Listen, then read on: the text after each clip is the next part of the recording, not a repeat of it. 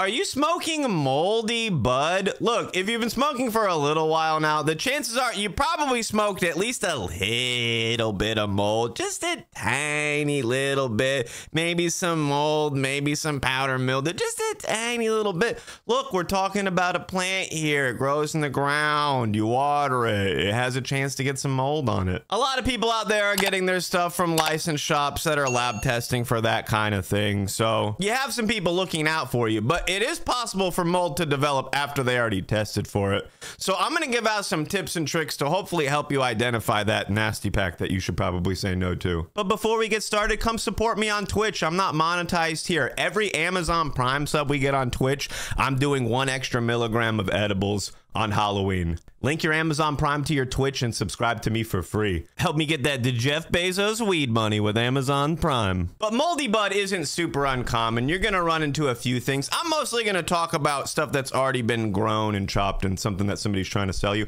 If you're a grower, there's a whole other world of things that you gotta worry about. But the 2 most common types are powder mildew and the gray mold or botrytis. And if you look into this, a lot of people are gonna give out the same tips for how to identify, and the basic tips are really good. I mean, the smell test, obviously, moldy bud is going to have a specific smell or a particular smell to it, especially if there's a lot, like, you can smell mildew. If you've ever been in like a wet basement, sometimes moldy bud can have that smell. Some people even say it smells like urine. I don't know.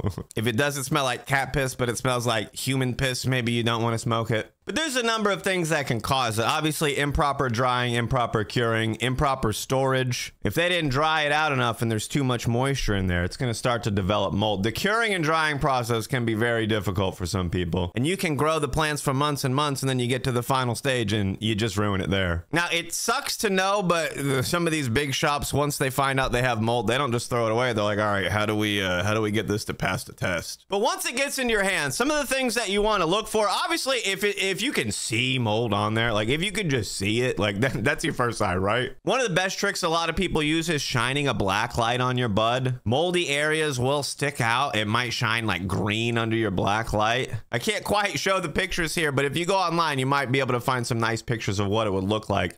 But usually the moldy areas shine like a green color under a black light. Now, I said it could look moldy. There's different kinds. Obviously, if it looks really white, if it looks super powdery, that could be bad. But also, like, there's gray mold that attacks everything on the plant that causes bud rot. If it just looks gray, that's mold. It shouldn't look like that. There's a few cheap things you can buy, like a black light, to help you look. But another thing to help you get a closer look, obviously, people's phones can do a good job zooming in. But like a jeweler's loupe, I used to have one. I don't know where it is. But for like $10, you can get a little magnifying glass that's used for looking at jewelry, but you can get a close-up look at bud. And if you're looking at it, it looks super powdery, but those don't look like trichomes to you. It's not looking shiny when you get really close on it. It's just looking super powdery.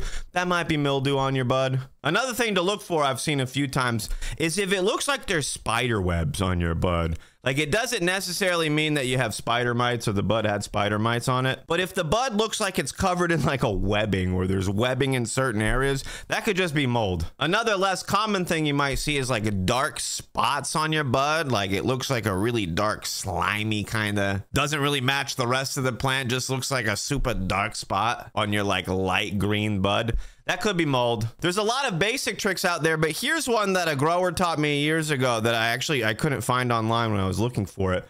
But if you break your bud under a really bright light, if there's mold inside your bud, you'll see like spores stream off of the bud. It'll look like a little cloud of smoke. If it's not moldy, it won't do this. But if you crack it, obviously, when you crack a bud, there's going to be some trichomes. There's going to be some particles that fly off. But if you see like a steady stream of what looks like smoke, it's mold spores. But if it looks like it's smoking for like 5 or 10 seconds or so, that's moldy. A grower taught me if you break the bud and it's smoking before you smoke it, you don't want to smoke it.